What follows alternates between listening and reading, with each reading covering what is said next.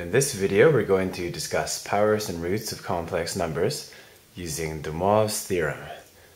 And so, to obtain the nth power of a complex number, we take the nth power of the modulus, and remember that modulus is just the radius, so mod z equals the radius, which you could think of as Pythagoras theorem, x squared plus y squared. There's a lot of ways, but whenever you see modulus, we're talking about the radius. So we take the nth power of the radius and multiply the angle by n. And in the case of r equals 1, which is a special case of particular interest, then this equation becomes e to the I theta to the n, and represented in polar as well, we could have cosine theta plus I sine theta to the n. And in this case, the n would come inside, in front of both of the thetas. We'd get cos n theta plus I sine n theta. And then another example is when you have z to the 1 divided by n, so say a square root or a cubed root, then you would follow this similar process, and you would multiply it by both these terms, get r to the 1 over n, and e to the I theta divided by n. Excuse me.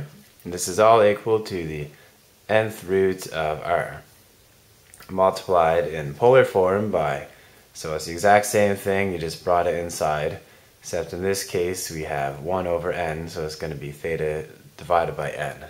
Okay, so let's run through a few quick examples. So in the first example, we have this term here, we have 1 plus I, all to the 8th power.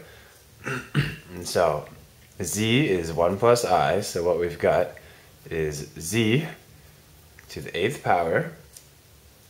So the first thing you do working in this example is you always sketch out your graph. And remember that the x-axis is the real axis, and the y-axis is the imaginary. So graphs in complex numbers, graphs are your friend. So I'll try to make this a little bit bigger here. So we have z is 1 plus I, which is the same as the points 1, 1 in the complex graph. And so when we get that point, so 1 and 1, it'll be up here. And if you remember the unit circle now, so we get a lot of information from the graph. You always want to graph it. So it's a, it's a pretty funny circle, but you start at 0, and then at this point you've got pi over 4 radians up here. Hopefully you remember pi over 2, and you just keep going around. Down here is pi. Down here is 3 pi over 2, and eventually we get back to 2 pi. So in this case we have the point 1, 1, and we know this will make a 45-degree angle, and 45-degree angle is the same in radians as pi divided by 4. So knowing that z is 1 plus I, we can get the radius as well, and we can get the angle.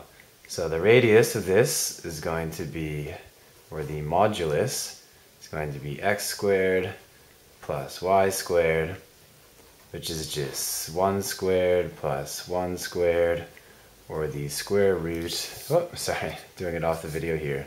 So modulus x squared plus y squared, 1 squared plus 1 squared, or the square root of 2 is our modulus, or radius. Okay, so now we can start working with these equations. So we have z to the, so z in here, to the 8th. So we can represent that as our radius, r, times e to the I theta. And remember that theta is just, because it's a 45-degree angle, is pi divided by 4. So I theta is pi over 4. Then all of that is multiplied but to the 8th power here. And so if we bring that 8th power inside, we're going to be left with 2 pi. And if we have the square root of 2 to the 8th power, we're going to be left with 16. And so now, working with the graph again, you know that if you have 2 pi, so you go all the way around the circle, and back to 2 pi, well, that is the same as giving you the point 1 plus I times 0, or just 1. So it's got a radius of 1. And so we know that e to the 2 pi I is 1. So it is 16 times 1. So this whole thing finally gets simplified down to 16. Okay, so now let's do another quick example. And we're going to work with roots here. So 1 over n. And in this example, we have the 4th root of 1. And so we can represent this as 1 to the 1 over n, or 1 to the 1 over 4. And working with this equation now, we have our radius, which is 1, times e to the 2 pi I divided by 4. And in this case, we're given z, so z is the same as x plus iy. So really what this is saying is our point 1 plus 0i, just going to have a radius of 1. So it's just going to be, go around 2 pi, we've got this point 1, 0, which has a radius of 1. Okay, so we have our radius of 1, and this is going to be to the 1 over n, which is the 1/4, but 1 to the anything is still 1, so you don't even need to put that in there. And then we're going to have e to the 2 pi I divided by n, and in this case, theta, if you remember, you go around the circle once, you get 2 pi, so that's so because our point is 1, 0, we know that theta is equal to 2 pi, because you go around the circle once to get to that point. So, we now know that if you have the 4th root here, you're going to have 4 answers. So the 4 roots of 1 with modulus equals to 1 is going to be 0, 2 pi divided by 4, 4 pi divided by 4, and 8 pi divided by 4. And this is going to come out to 0, pi divided by 2, pi, and 3 pi over 2. And so the 4 roots are going to be e to the 0, e to the I theta over 2, e to the I pi over 2, e to the I pi, and e to the 3i pi divided by 2. And if you now plot these points, well, 0 radians is just 1. Pi over 2, so 1/2 pi at 90 degrees is just going to be at I, so the point 0, 1, or 0i.